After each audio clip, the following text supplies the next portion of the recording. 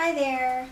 I've had some requests that were asking me to review my Celine underbust, and I said I really want to review it pretty soon, and I thought I was, but I just wanted to make this video to tell you I'm not quite ready to review it.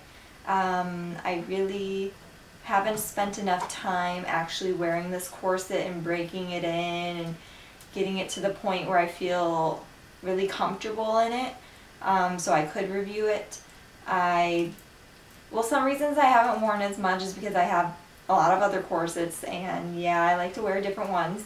Or I haven't had the actual time to feel like breaking it in and wearing it, or I also have had problems lacing it up in the back for some reason. I think it's because it's a little bit taller, so it has more grommets, and I just feel like I don't feel like lacing this. This is just ridiculous. Too many laces.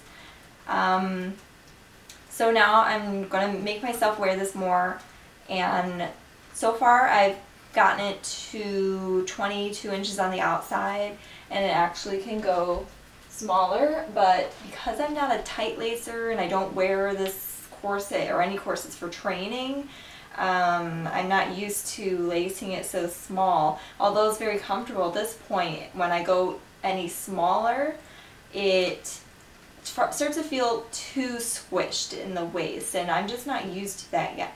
So I'm trying to get myself more used to it, and I really want to be as comfortable and broken in as possible before I review it. So I promise I'm going to wear this more, and then I can do the review.